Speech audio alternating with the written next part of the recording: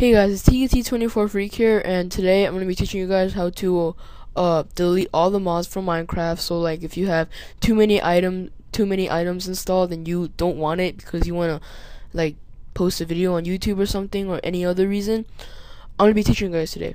So first we're going to press the start button and type in %@data%. And if you guys are like modders, then you guys might want to keep this memorized because it's like the main thing you want to go to, or make a shortcut or something. And then go to roaming.minecraft, and then you see this bin folder here. You want to right click and delete. And trust me, sorry guys, and trust me, this won't delete any of your saves or anything, but it will delete your mods. So press delete, yes, and then go back to Minecraft and go to Minecraft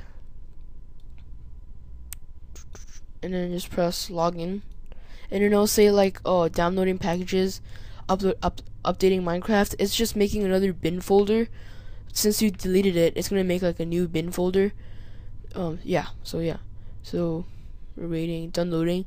And as you see in my previous video how I taught you guys how to install too many items, well, I just installed it, and now as you see I don't have it. Test.